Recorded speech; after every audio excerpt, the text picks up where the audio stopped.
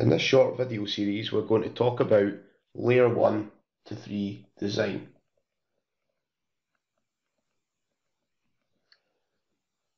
In this particular video, we're going to cover layer 1 design, which is the physical layer of the network. I'll draw out a very simple diagram. If we have a wide area network and then a provider edge, which then delivers a circuit into a CE router. The CE router then connects into a LAN switch, and then that LAN switch may have multiple links to other LAN switches, where I will only draw two.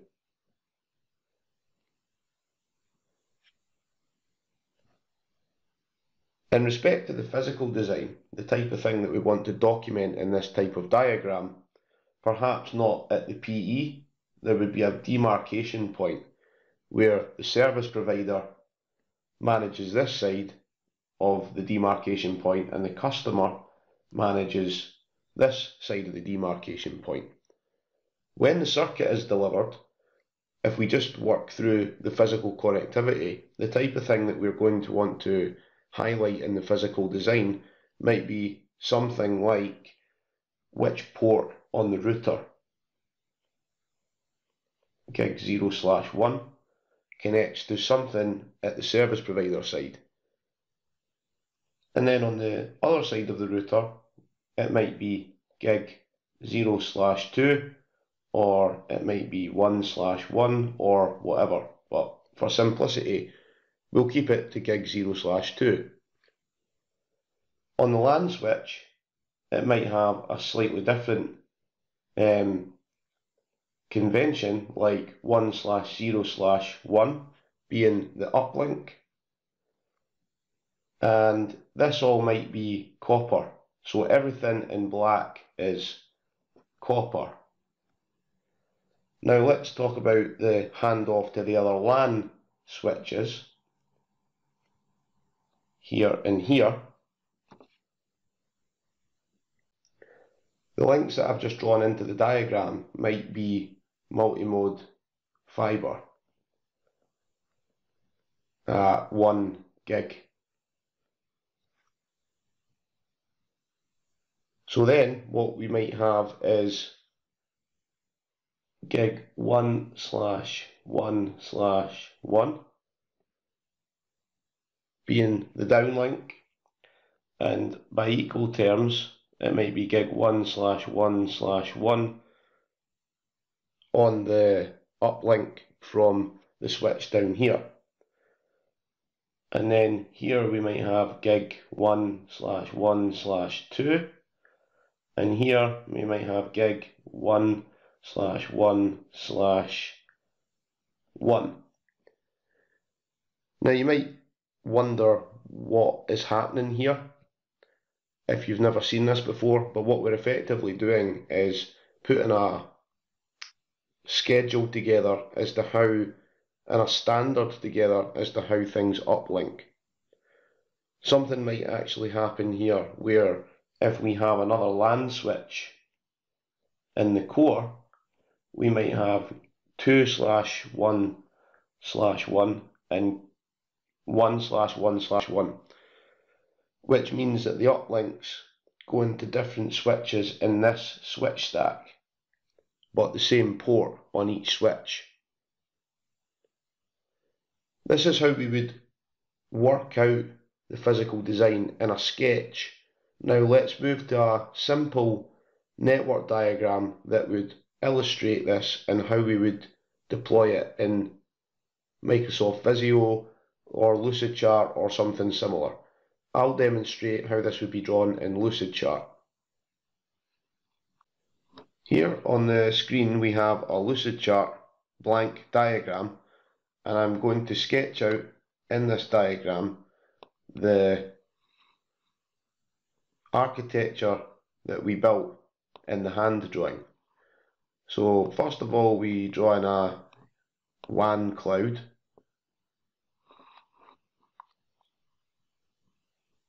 And I like to use the standard Microsoft Visio icons. I also have some Fortinet ones in there, but we're not going to use those today. And we will drop a provider edge or a PE switch into the diagram, and then a CE router.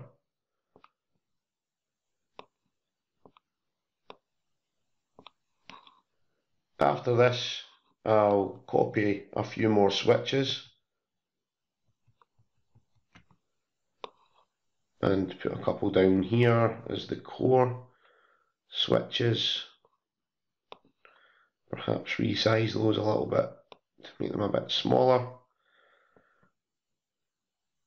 So these will be the core switches in the network on the customer site.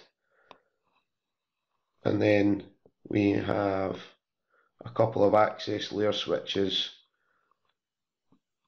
that will be dual homed to the core, as illustrated in the previous diagram that we drew out in the hand drawing. So if I quickly draw this in and connect it,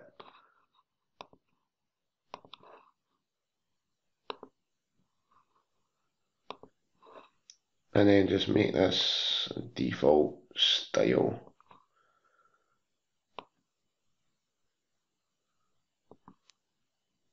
So we have two uplinks from the access layer to the core, and then let's just say we have one uplink to the CE router, and then we have one WAN link coming in to the CE router on the WAN side. If we wanted to draw, let's see if I can rotate this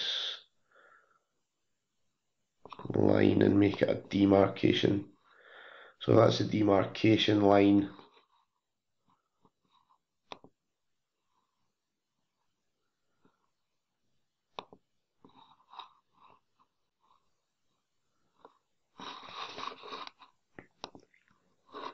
The next thing that we want to do is make it clear where the demarcation lines are in the diagram.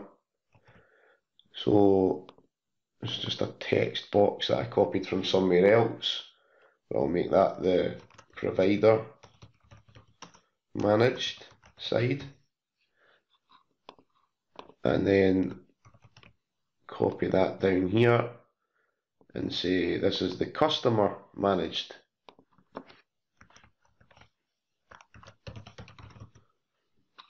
side of the network. Now we have the building blocks in place, we want to start putting the physical details into the diagram. And how I would suggest that you do that is, if you have a text box, then I would just Control-C, Control-V that text box where it's copied it on top there. I'll zoom back in, and then I would probably make the font a little bit smaller, like font size 8 or something like that. Now when we made the interface numbering up on the last diagram, I think we made the interface gig 0/1, which was facing the service provider PE. And the reason that we only do this side is because a lot of the time as the customer you won't know what physical interfaces connect into the PE router or the PE switch, which is up here. So our remit is to document our own network. I think just for simplicity terms, if we were then to put the physical interface on the LAN side of the router, then we could make that gig 0/2, but it could also be gig 1/1, for example, so that would be slot 1 instead of slot 0 in the actual router. But for simplicity terms and to easily read the diagram, we'll just make it 0/2. Then once we get to the LAN switch side, we are going to make this gig 1/0/1, and we now start planning our downlinks and the interfaces that we're going to use that go down to the access layer switches. So that might be something like gig 102, and then that's switch 1, slot 0, port 2. Here, if we select switch 2 and we're going down to the same access layer switch, then we would go gig 202,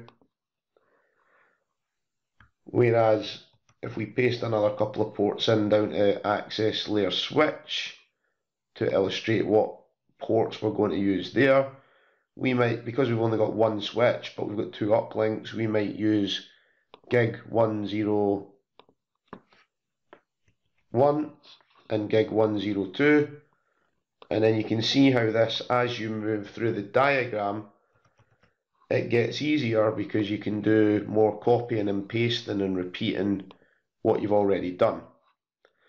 But the point that I'm trying to make here is that we are populating the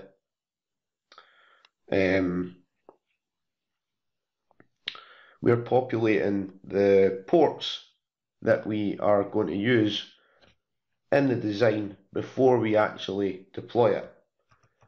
And this makes deployment very, very easy when it comes to that point where the engineers just have to look at this diagram. They might have created it themselves, but they just look at this diagram and think, yep, that's fine. We connect this cable to gig 102 and this one to 202 from this switch over here. So you might then want to start labeling the switches. So this might be switch 02 or whatever the host name is, and then this over here might be switch 01.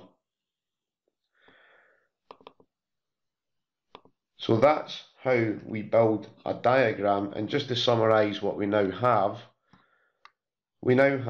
a service provider wide area network, and that could be the internet, or it could be an MPLS network, for example, or it could be an SD-WAN these days with internet or MPLS underlying. But regardless of that, we have the PE router, which then delivers a circuit into the customer CPE. If I maybe start labeling some of these up, that would maybe help. CPE 01, and then up here we have the PE, which is a provider edge.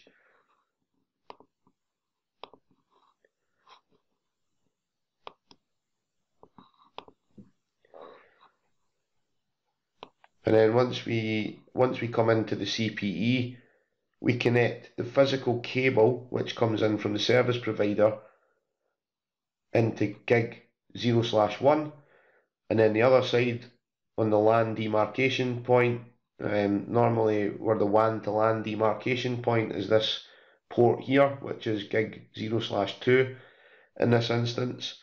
That then connects into, if we just label this up as well, and you can think of your own host names for these different switches, but I'm just going to call this one core 01, so it's the core stack. So on the core 01, we have gig 1/0/2 connecting to gig 10/1 on switch 1. And, oh, actually, I just need to change this now because I've got two switches in the equation. And you can see here how this is an iterative process for putting design documentation together.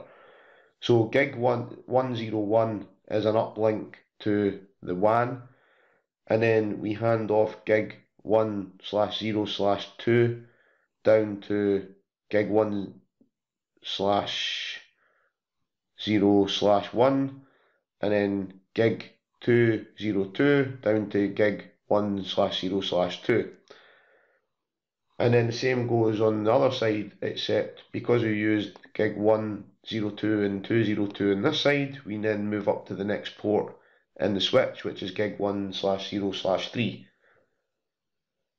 The other thing, just to bear in mind, I mentioned it earlier, is that the uplinks on the access layer, if they're fibre especially, sometimes they're gig 1/1, which means switch 1, module 1 instead of 0. And what module 1 means is if a switch comes with 24 ports out of the box and you need to then put a module into the side in order to have SFP or SFP plus or QSFP uplinks and transceivers, then that's where slot 1 might come into play. And that summarises a very basic layer 1 physical diagram. I also have another diagram which is part of the MNB Networks WAN design course as an example here. Here is a more in-depth physical diagram where we have multiple different places and mixes of technology. So we have 10 gig links, multiple 10 gig links, and then 1 gig links, and ports which are labelled just Ethernet, which could be 1 or 10 or 40 gig links. But this gives some context as to how a layer 1 diagram might go from something like this, which is a very basic diagram for a site, to something like this, which is for a site but also depicts part of the data center configuration. That concludes our video on layer 1 design. I hope you enjoyed it. Please feel free to add any feedback in the comments section, and if you like this video, please let us know by giving us a like or sharing the content with people that you think might be interested. Okay, thanks very much for watching, and see you next time for layer 2.